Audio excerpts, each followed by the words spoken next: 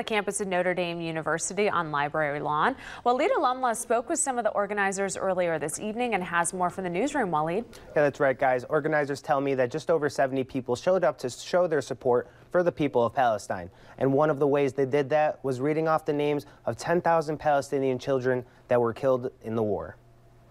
Alma Adnan Jamal Al-Qatrawi, infant. Alma Mu'amin Muhammad Hamdan, infant. Those were just a couple of the names of the 10,000 Palestinian children that have been killed in the war that started on October 7th.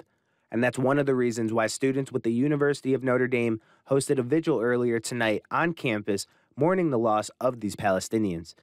We were reading names of martyrs, and particularly children, the entire time. So we started with infants under 1 year old, spoke names for the full 2 hours, and we only got through those martyrs who were up to 5 years old. Students of all backgrounds and nationalities came out to Hesburgh Library, leaving flowers and messages for some of the 30,000 Palestinians that have been killed. It's a struggle that all sorts of people can connect with. We're all really coming from different places. We care about different things. We study different things. As students in Notre Dame, we do different things for jobs.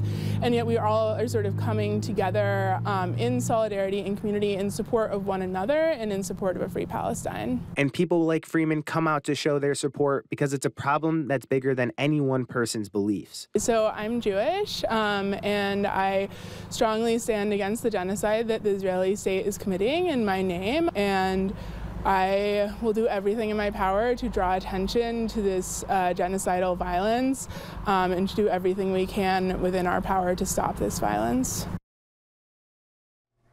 When I reached out to the University of Notre Dame for a statement, they referred me to President Jenkins' statement on free speech, saying, quote, "We are committed to students learning in accord with their obligations, visions, and interests. Moreover, scholars and students in our community have the freedom to express their views on any matter." Waleed Alumna reporting live from the newsroom for us tonight. Waleed, thank you.